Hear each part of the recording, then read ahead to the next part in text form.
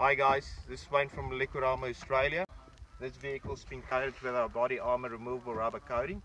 The body, bull bars and rims have been done with a HVLP spray gun to get a smooth textured finish. Our wheel arches and bin liners been done with a stone chip to get the texture finish that you originally see in bin liners. You can see our bin liner, it's been done.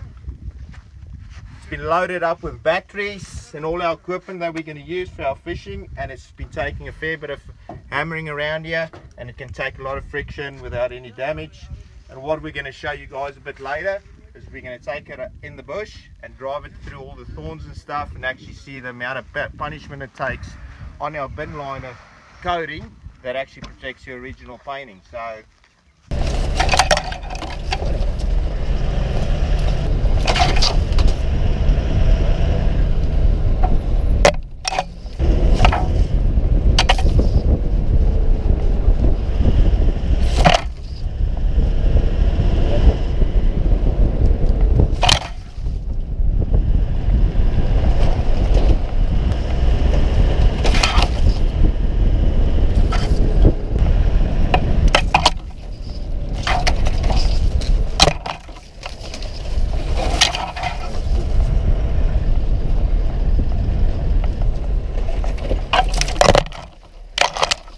our body armor finish here, and this is our original paint finish.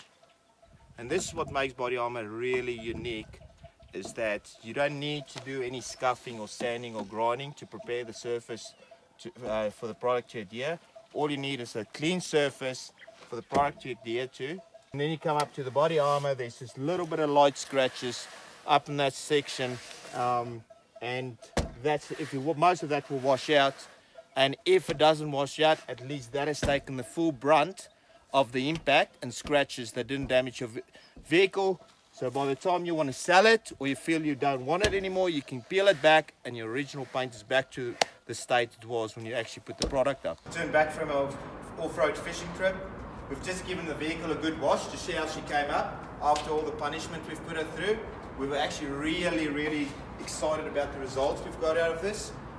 Firstly, I'm going to again go back to the snorkel and show exactly the damage that's been done on the snorkel. That is the original surface, so that is irreversible. If we come back to the body armor, you know, at first glance everything looks really good and it's done what it's done and taken all the beating. There's a few scuff marks around. We'll especially pointing this out here. And if you come up to the door here, and you can see there's a fair bit of scuff marks, a little bit of scuff marks here that you can hardly see, but it's there. And as soon as you move over to the powder coating, you can exactly see the amount of punishment that's been going through. And like, again, the powder coating is a permanent surface, and to get rid of all of that, it will take a fair bit of work or another coating. Previous video, you guys would have seen we had all our fishing gear here. We've had all extra batteries and everything that we use for our fishing boat. And I'm very impressed that the only damage that's been done with all the scuffing is a bit of scuff marks through the back, but nothing has been penetrated or damaged or even gouged in. So that's definitely done its job really well. So through the process of removing the body armor to show you guys that the body work is back to its original state before the body armor was applied. Like I said before, there's no reason to remove this. This is just to show you guys that the process of removing it, and show you guys that the body is as we said it is in its original state that it was prior to body armor.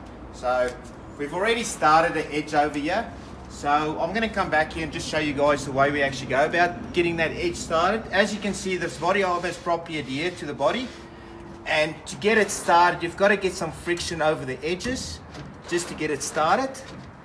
It does take a little bit to get it going, but once you get it started, you just keep rolling it until you get a section done. You know, and then once you get it going, you can see worked around. As you can see, it does take a bit of work to get these edges off, so it doesn't just peel off and just fly off. And as you can see, there's no damage done to the surface while doing that. So once you, but at the end of the day, nothing's right, nothing's wrong. you know, surface is exactly the way it was before we actually put the body armor in, and that's what we want to show you guys.